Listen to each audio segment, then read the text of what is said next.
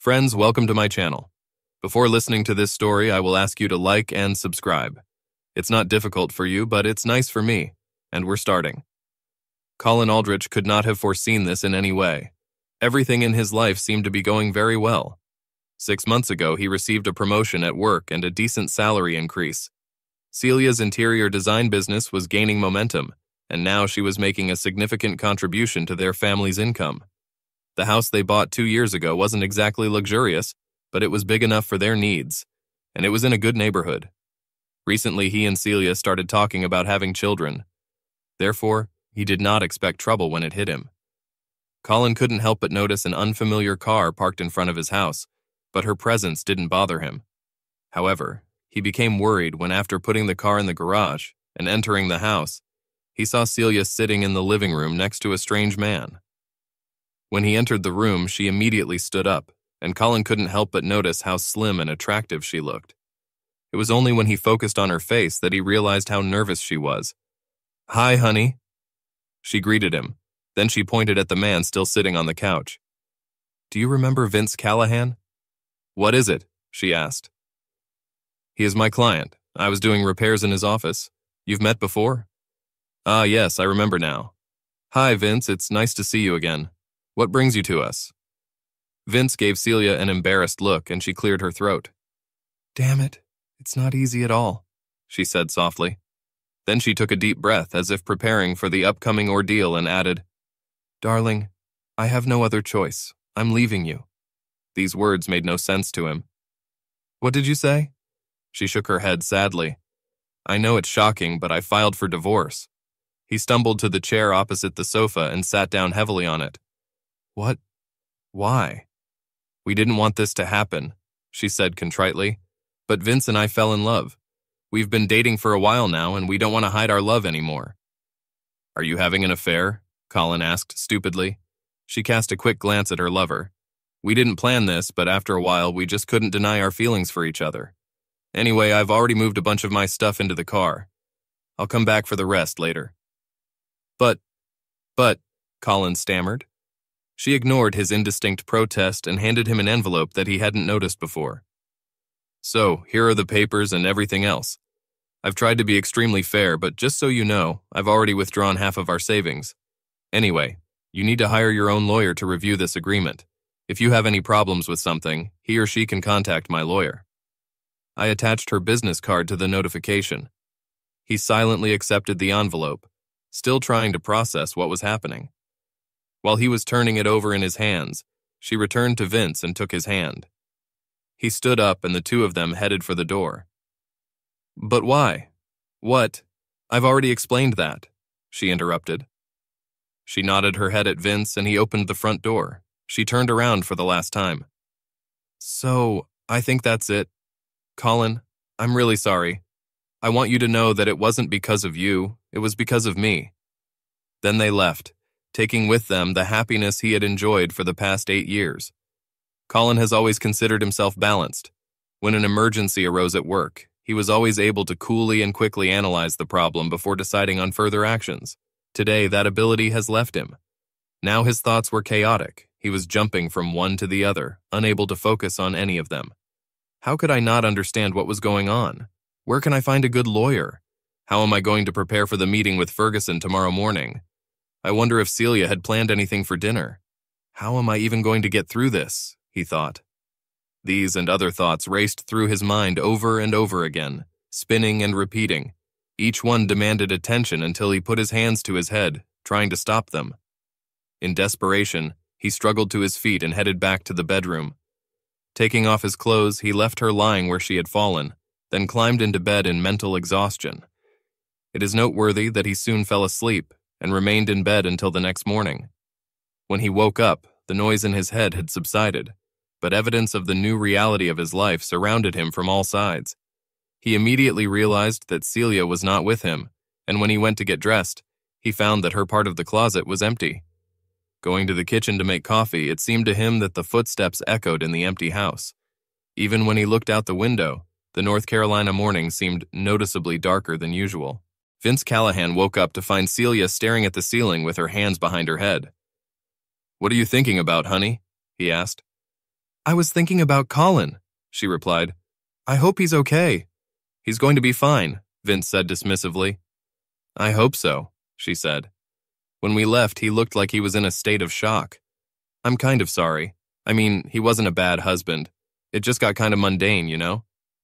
Well, that's not going to happen to us, he promised. You will get a lot of impressions.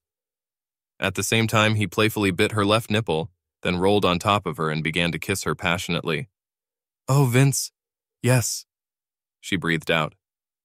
The memories of last night's passion returned quickly, and in the sensual bliss, any thoughts about Colin quickly evaporated. For most of the day, the envelope Celia had given him was on Colin's desk in the office. Finally, he couldn't delay any longer, opened it, and began to read the divorce petition and the proposed financial settlement. But it was difficult to focus on the dry legal language because he absolutely did not want a divorce. What he wanted to do was put his head on the table and cry, but he didn't want anyone in the office to see him like this. After a few minutes, he got up and slowly walked down the hall to his boss's office. This woman had hired him a long time ago, and he considered her his mentor. She looked up at him when he knocked on the doorframe, then looked more closely. Are you okay, Colin? You don't look well. Do you know the name of a good divorce lawyer? He asked with a crestfallen expression. Damn it. Colin, not you and Celia, sit down. With these words, the woman stood up and closed the door of her office. Then she sat down on the chair next to Colin and put her hand on his forearm. Tell me what happened, she asked with obvious concern. This time, Colin was no longer hiding his tears. After meeting with a lawyer recommended by his boss, he regretted it. The man's advice was to bluntly accept what Celia offered and leave. But I don't care how good her offer is, Colin protested. First of all, I don't want to get divorced, and I certainly don't want to pay her to leave me and live with some other man. Listen to me. You need to think about it rationally. The lawyer sighed. You can't force your wife to stay married to you if she wants to leave. And frankly, you would hardly want her to stay if all you get is an unhappy wife. As for the payment, you didn't have to look at it from my side of the table. All that Celia, right? All she's asking is to split up your current assets. She doesn't even ask for alimony. Obviously, she plans to remarry as soon as the divorce takes place. Listen up. I have seen wives preying on their husbands' retirement accounts, demanding exorbitant amounts of alimony, and petitioning for the confiscation of most of the family property, including the house. Your wife is behaving sensibly. Do not anger her and do not provoke her into vindictive actions. Maybe so, Colin said stubbornly, but the fact remains that I still don't want a divorce. The lawyer nodded and his tone became sympathetic. Colin, listen, you don't need a family lawyer's advice. Firstly, I'm not good at it, and secondly, I charge a lot more than any marriage counselor. If you are not ready to sign a divorce agreement, my advice is to find someone who will help you deal with your feelings. When Colin told his boss about the meeting, she surprised him by handing him a business card. I had a feeling that this might be your reaction after our conversation. I think you should see Dr. Helmar. He is a psychologist specializing in marital problems. Several of my friends contacted him, and all of them were from him in Ostorg. Try it and see if it can help. At the third counseling session, Colin began to repeat his complaints again, until Dr. Helmar interrupted him. Look, Colin, let's be honest. You're stuck. All I want you to do is, figuratively speaking, change the direction. I'm sure you're familiar with the 5 stages of grief: denial, anger, bargaining, depression, and acceptance. People make the mistake of thinking that they are different from each other, and you also fall into this category. Listening to you, I have repeatedly heard you describe all the stages except acceptance. It's completely natural for someone who is going through what you've been through. But you also told me that you are a rational person who is able to sort out problems and find a solution. This is what you need to do now. Put aside emotions so that you can develop a strategy that will allow you to move forward. You should start thinking clearly and understand that Celia won't want to come back. Understand that there's no point in coming back if she doesn't want to be with you. Until you can accept the reality of these factors, over which I would add you have no power, you will continue to remain at an impasse. You need to solve the problem of later life after Celia's departure based on the facts, just as you have done when faced with other problems in the past. Colin sat quietly, thinking about what the consultant had just said. He realized that most of the pain he was experiencing stemmed from how crazy and unexpected everything had happened. There was no warning, no indication that their marriage was in trouble. One minute he was a happily married man, and the next day he has to get divorced. The day before he was sure that Celia loved him, and the next day he found out that she was sleeping with another man. How can he move forward when he doesn't know what's real? How can he move on when he's full of anger? The consultant calmly listened to Colin's outburst. As soon as Colin stopped talking, Dr. Helmar asked, "Have you ever heard of Reinhold Niebuhr?" Colin shook his head. He was a widely recognized theologian of the 20th century who composed a simple, effective prayer. God grant me the peace of mind to accept what I cannot change, the courage to change what I can, and the wisdom to distinguish. This is a prayer for serenity. I've heard of it. It's an Alcoholics Anonymous prayer. That's right. In any case, in my opinion, it simply and eloquently describes the passage of the stages of grief. This is what you need to strive for: calmness, acceptance, and wisdom. Until you do this, you will not be able to move on. When Colin left the session that day, Niebuhr's prayer continued to ring in his head. Serenity is what he needs in his life. The question is, how to achieve this? What can he do to find peace? Thinking about it all weekend, he decided on a plan of action. On Monday, Colin called his lawyer. "I'll agree to anything Celia asks if I can meet her face-to-face for half an hour." "Are you sure?" the lawyer asked. "I have seen such clashes go terribly badly, and very few of them satisfied both sides in the divorce." "It's going to be different this time, I promise. Prepare a meeting." When Colin was ushered into the conference room of Celia's lawyer, he was surprised to see Vince sitting next to her and holding her hand. Actually, it's even better, Colin thought. Now Vince and Celia can both hear it from the first mouth. Celia's lawyer motioned for him to begin, and Colin cleared his throat. "Look, Celia, this is as hard for me as it is for you. Things didn't work out the way I wanted between us, but I think that's true of a lot of other things. In this case, what's done is done, and now it's time for me to move on. My lawyer said you offered a fair settlement and advised me to accept it. Based on the fact that I need to move on, I will do so." He picked up a pen from the table and signed the agreement with a flourish. When the couple on the other side of the table exchanged looks of relief, he added, "There's something else I want to say." The couple froze, fearing what might come next. "I understand that you are planning to get married as soon as the divorce is final," Colin continued. "So in the spirit of moving on, let me wish you all the happiness you deserve in your marriage." With that, he walked around the table and shook hands with the startled Vince. Then he leaned over and gave Celia a friendly hug and kissed her on the cheek. While the two lovers watched in surprise, he turned and left the room. They looked at each other. "What just happened?" Vince asked. Celia shook her head in amazement. "I didn't expect that." She then smiled. "But it's wonderful. The last thing I want is for us to have wars every time we see him." After signing the divorce agreement, Colin had to sell the house they jointly owned. Celia wasn't interested in him because she moved into Vince's house. Colin didn't have the funds necessary to buy out Celia's share, and even if he did, he knew that the house was too big for him, and at the same time, the house held too many memories. The good news was that the real estate market was booming, so it wouldn't be a problem to sell the house. The bad news was that in the 2 years since the purchase of the house, it had not increased much in price, even in the face of increased demand. But ultimately, Colin had enough money left for the down payment for a 2-bedroom condominium in a nice apartment complex. By the time the house was sold, his new apartment was bought, and Colin moved in. The waiting period for a divorce was almost over. Colin learned from a friend that Vince and Celia had already sent out wedding invitations. Needless to say, Colin did not receive an invitation, but he learned that the happy couple would go on their honeymoon to the Caribbean. He made his plans accordingly. When the tanned couple returned, Vince scooped Celia up in his arms, preparing to carry her over the threshold. But when he went inside, he noticed a card with the inscription slipped under the door. "Check the back terrace." Worried, he set his young wife on her feet, grabbed her hand, and hurried out onto the terrace. At first, he didn't see anything unusual, but when he turned the other way, his eyes widened and he gasped. A luxurious 3-burner propane grill glittered there, plugged in and ready to go. He turned back to Celia. "Did you buy this for me?" "I've always wanted the same one, but they're so expensive." "No," she admitted. "I don't know anything about it." Trying to figure out the origin of this item, she noticed an envelope taped to the shiny stainless steel grill lid. When she came over, she took it off and opened it. After reading the postcard inside, she caught her breath. I can't believe it, it's from Colin.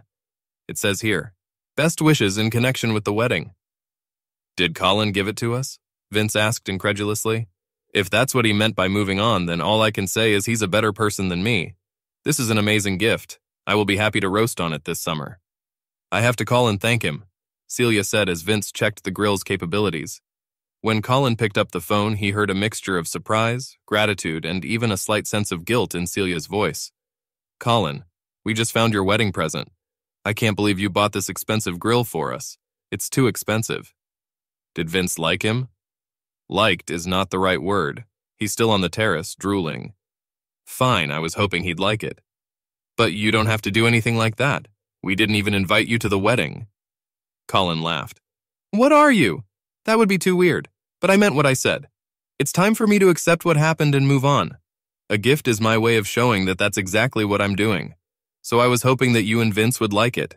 When Celia returned to the veranda to tell Vince about it, he shook his head in surprise. Like I said, he's a better person than me. Anyway, how about I make some burgers for dinner tonight, Mrs. Callahan? As April turned into May, Celia and Vince began making plans to celebrate Mother's Day with Celia's mom.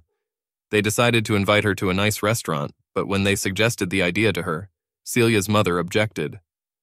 On Mother's Day, there is a madhouse everywhere. I would be happy if we celebrated here. So plans were made according to which the newlyweds had to bring a special dish with salmon and grilled vegetables on Vince's new favorite toy. On the way, Celia asked her husband, Did you remember to buy flowers for Mom? Hitting his head with his hand, Vince quickly turned off the highway and pulled into the parking lot of a regional grocery store chain. He soon returned with a dozen pink roses. They're a little wilted, he apologized to Celia. But the main thing is the attitude. When Vince arrived and brought the dishes to the kitchen, he handed the roses to Celia's mother with wishes for a happy Mother's Day. Thanks, Vince, she told him. I'll put them in the vase later. Then she invited them to serve themselves and take the plates to the dining room. Your dad is starving, she whispered to her daughter. When the food arrived, Celia couldn't help but notice the gorgeous bouquet of flowers that was in the middle of the dining table. Mom, they're great, she said. Did your dad give you this? Her mother giggled. Dad? He told me that I was not his mother. Actually, Colin sent them to me. Aren't they beautiful? Colin. Exactly. That's very nice of him, her mother said. Nodding, Celia noticed a frown flicker across her new husband's face. Later that day, when the couple were at home, Celia left for a few minutes and called Colin.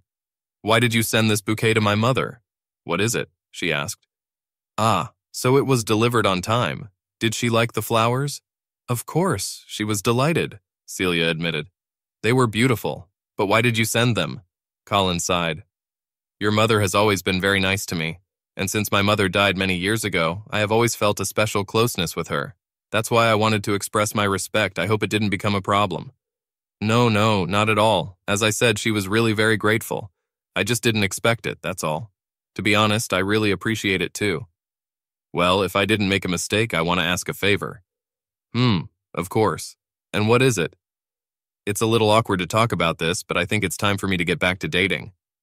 He could almost hear her hesitation. Colin, I'm going to be very embarrassed if you're trying to set me up on a date. No way, nothing like that. I just imagine inviting a companion to my apartment, and frankly, she looks like a mess right now, and looks more like a haven. Can I hire you for repairs? You've always had much better taste than me. That's what I didn't expect. But of course I think I can do it. I just finished a big design project, so I'm free, and I can start right now. Can I come back next week and take a look at everything? Of course. Now I work from home 3 days a week, so Monday, Tuesday, or Wednesday will suit me. Great. I'll come on Tuesday afternoon. When Colin let her into his apartment the following Tuesday, Celia immediately understood what he was talking about. All the walls were painted dirty white, the carpet was worn and faded, and the furniture consisted mostly of what he had inherited from their former home. I see that we could choose a variety of options here, she told him after inspecting the place.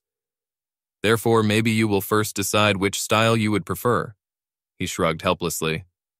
To be honest, Celia, I don't really know much about styles, color theory, or anything like that. He looked around uncertainly, then beamed. What I would really like is for you to design a place that you would like yourself." He waved his hands. "I don't mean something feminine and pink. I definitely want it to look like a man lives here. But I also don't want it to look like a sports bar." He pointed in her direction. "Just a place that someone like you would like. A place where a woman with good taste would feel comfortable. You're the only one I can trust with this." "That's really flattering, Colin. In fact, I think I know exactly what you want. Let me go back to my studio and design the sketches. Then, having prepared a few options, I'll call you back and we'll see what you choose." "Perfect. Thank you, Celia. I really appreciate it."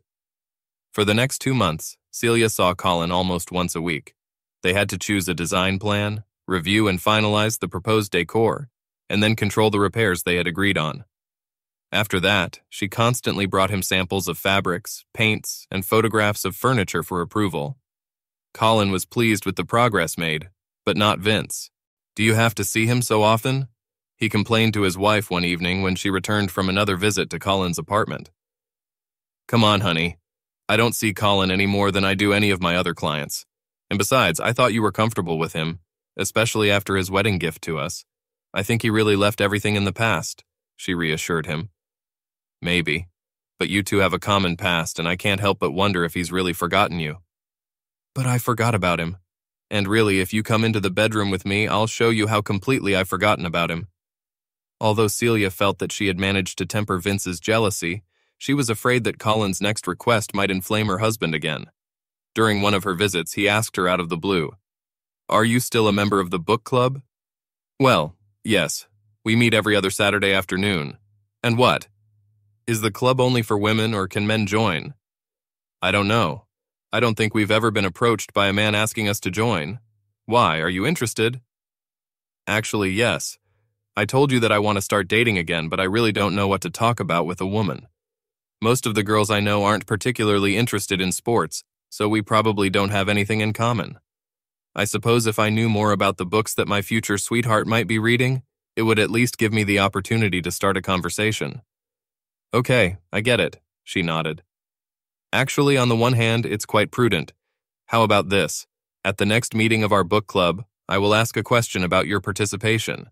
If they don't mind, I'll let you know and you can come to the next meeting. If not, I can at least let you know which book we have chosen so that you can read it yourself." "I really appreciate it, Celia. Of course, I would prefer to participate in the discussion and hear what you ladies think about the book, but if they are uncomfortable with a male presence, I will familiarize myself with the book on my own." When Celia brought up the subject with her book club friends, she was pleasantly surprised to find that they were enthusiastic about Colin joining their group. "If you're not uncomfortable with your ex-husband's presence, we'd like to familiarize ourselves with the male gaze," they told her. Celia was amused that the two unmarried ladies seemed to be very enthusiastic about Colin's offer to join them. At the first meeting, Colin completely conquered even those participants who expressed doubts.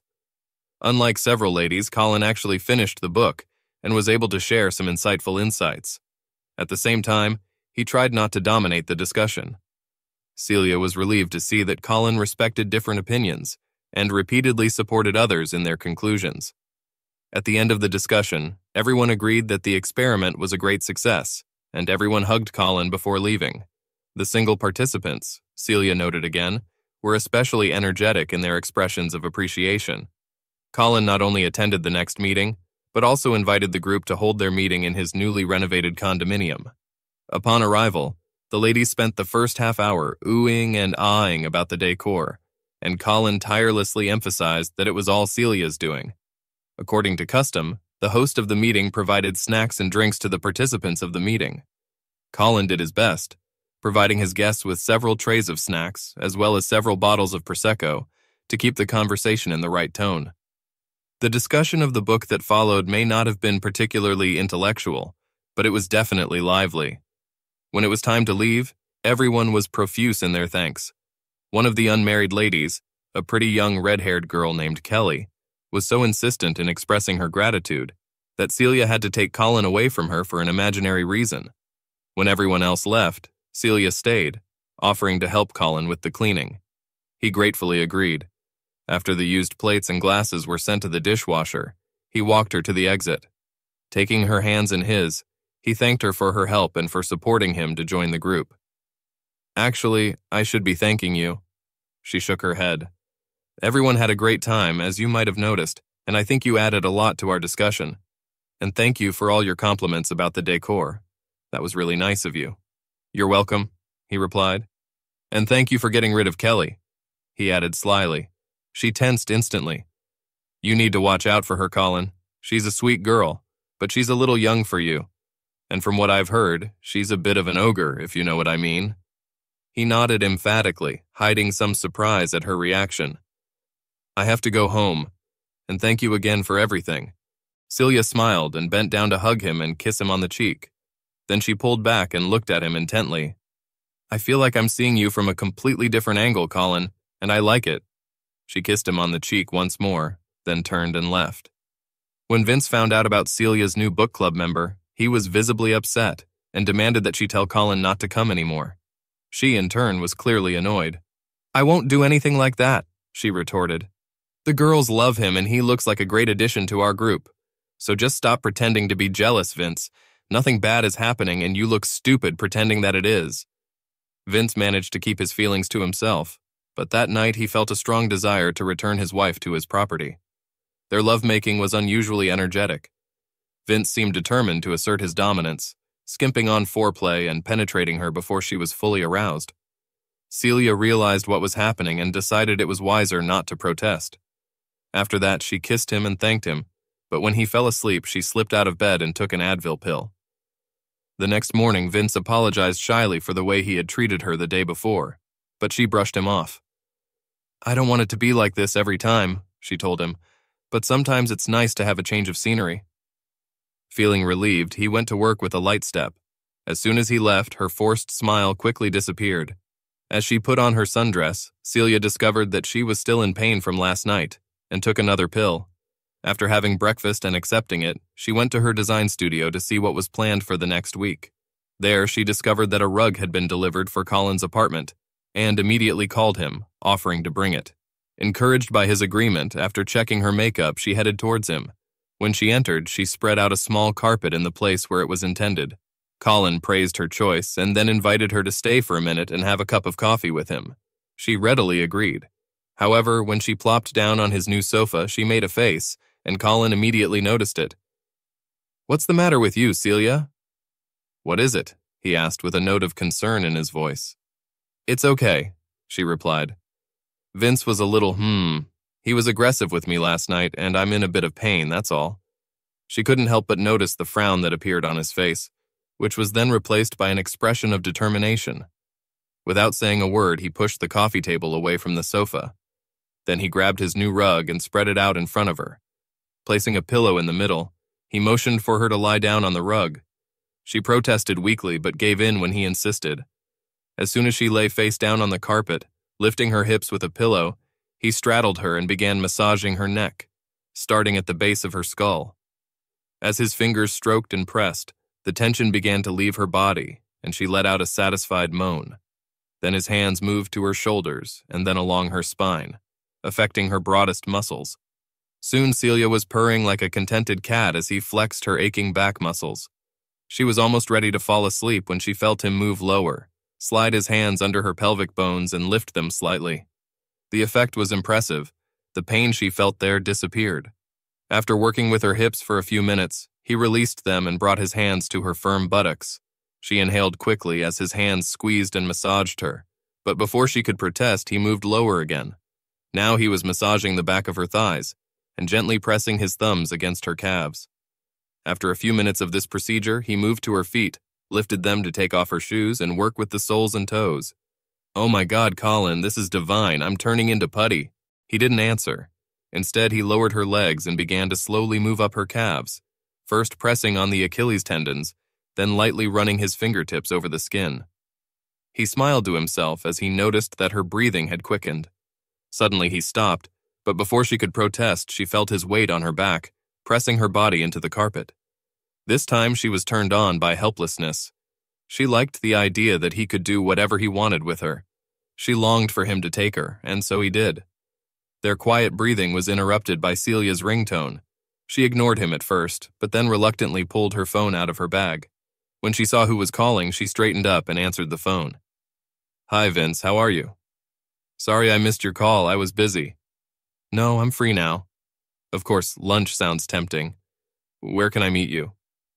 Okay, I'll be there in half an hour. I love you. She turned and looked guiltily at Colin. I'm sorry, I have to go. She hurried to the guest bathroom and cleaned herself up as best she could. When she returned, she headed for the door. But before she left, she turned to him. We need to talk. I'll call you. Colin nodded understandingly, and she disappeared. At lunch, Vince asked her again about where she had been and what she had been doing, and Celia just clarified her previous excuses a little. Eventually, he changed the subject. He thought he noticed something different about her, but he couldn't figure out what exactly had changed. That night, he wanted to sleep with her again, ignoring her statement that she was too tired. She managed to take a shower at home after they returned, but she was still afraid that he might find some evidence of her infidelity. However, Colin was so gentle in his lovemaking that Vince did not detect the slightest hint of her cheating. However, she felt relieved when he finished and fell asleep. As for Celia, she lay for a long time thinking about her morning with Colin. The next day, Colin was working on a computer in his home office when his cell phone rang. Glancing at the display, he wasn't surprised to see that Celia was calling. She begged for a meeting so they could talk, and he invited her to come right away. After disconnecting, he quickly finished the report he was working on, then prepared a text message on another phone. When he heard the front door ring and made sure it was Celia, he pressed send on his phone. When he opened the front door and let Celia in, he saw a worried expression on her face. She went inside. He closed the door behind her, then turned and looked at her intently. Colin, we need to talk about what happened yesterday, she began, but he pressed his fingers to her lips, stopping her. She stared at him in confusion until he came closer and replaced his fingers with his lips. Oh my God, she breathed out before passionately returning his kiss. While their tongues searched for each other, he led her backwards into his bedroom, unbuttoning her clothes on the way. By this time, she was already out of breath and quickly began to pull off his knitted shirt, pulling it over his head and throwing it on the floor before hurriedly reaching for his belt. They undressed each other in a flash. Then Colin scooped Celia up in his arms and laid her on his bed. Celia howled at his onslaught, then screamed in surprise as he grabbed her and rolled over, pulling her to him. But she quickly seized the initiative, tucking her knees under her, and began to ride him as fast and hard as she could. This time, instead of moaning, she screamed a string of obscenities. Colin, oh my God. Vince was working at his desk when an anonymous text message arrived on his personal mobile. If you want to find Celia, you should check Colin's bedroom, it read. Who is this? He typed, but got no answer. Normally, he would have ignored the message from an unknown phone, but this message reinforced the paranoia he had been experiencing for some time. Grabbing the car keys, he rushed into the office garage and raced to Colin's house. Vince roared into the parking lot of Colin's condo. When he spotted Celia's car, he braked sharply in front of the main entrance, not even bothering to look for a parking spot. Jumping out of the car, he saw a man coming out of the entrance and rushed through the open door before it could close. Rushing inside, he stopped at the entrance to get his bearings. Then he went up the stairs to the second floor, not wanting to risk Colin and Celia hearing the elevator. When he reached the stairwell, he hurried straight to the entrance to Colin's apartment. His first thought was to slam his shoulder into the door and rush inside. But when he reached for the door handle, it readily turned in his hand. That dumb bastard forgot to lock the door. He rejoiced. Slipping into the apartment, he stealthily headed for the master bedroom. There was no doubt about where to go or what he would find there. What the fuck, Celia? Vince roared. How could you do this to me, especially this one? Shocked, she turned her head sharply to see the one person she would most like to avoid. Vince stood there in obvious pain and anger, his fists clenched, tears streaming down his cheeks. No, Vince, no, you have to let me explain. She started, but Vince wouldn't listen to that. There's nothing to explain, you cheating fool. You broke my heart. I never want to see you again. With that, he turned and staggered blindly out of the bedroom, heading for the front door. Wait, Vince, stop it. You can't be serious. Just wait a second, Celia shouted, desperately pulling on her clothes to follow her husband. Colin watched Celia leave in silence. Then he got dressed and returned to his office. Noticing the disposable phone he had left on the table, he picked it up and threw it in the trash. I don't think I'll need it anymore, he told himself. When the phone fell to the bottom of the bucket, the message he sent was displayed on the screen. If you want to find Celia, you should look in Colin's bedroom. He was still working when he was interrupted by a timid knock on the front door. When he opened it, Celia came in, dragging a large suitcase on wheels behind her. She turned to face him, and Colin saw that her eyes were red and her makeup was running down her cheeks. "Vince kicked me out," she said with tears in her eyes. "How is he?" Colin asked. "He's a wreck," she replied. "One minute he was yelling at me, and the next minute he was sobbing. I could hardly understand what he was saying. The only thing that was clear was that my appearance was killing him, and that he wanted me to get out as soon as possible." She shook her head. "I'm really worried about him, but I don't know what I can do. I know that feeling." Colin nodded. Then her gloomy expression cleared up.